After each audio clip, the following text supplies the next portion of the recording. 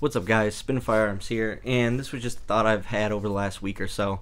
With all these crazy firearms and concepts and stuff like the X Macro and the GX4 XL and stuff like that coming out, it really makes people think. So, out of any firearm company, Taurus probably has one of the best stories when it comes to making a comeback, at least for right now.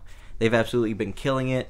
They have a horrible reputation. I know they've made some production movement to the U.S. where now they're producing most of the firearms and components and stuff like that in the U.S. I believe it's Georgia, Bainbridge, Georgia, I want to say.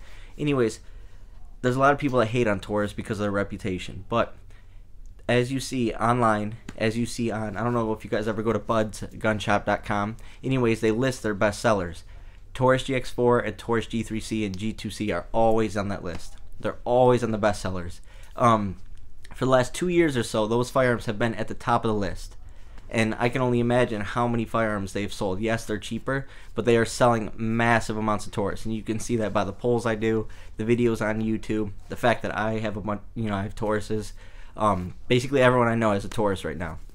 A lot of people don't carry them, but they are great firearms. Now, what is that going to do for the market? You have stuff like the X Macro at $800, and then you have stuff like the GX4 that shoots so clean, so smooth for such a small firearm at $259 on Buds right now. Where do those meet? There's no way that the X Macro shoots $500 better than that Taurus GX4. The GX4 is an amazing shooter. It's been 100% reliable since I got it returned from Taurus, as have my G3Cs. They've been 100% reliable as well. So if you have two firearms that are reliable, and so many people are buying these and making these a bestseller, that's just going to take Glock and SIG, and they're going to have to lower the prices. And also, they're forcing Glock into this weird position right now where they have to do something. I think they may have leaked the AR-15 from Glock themselves.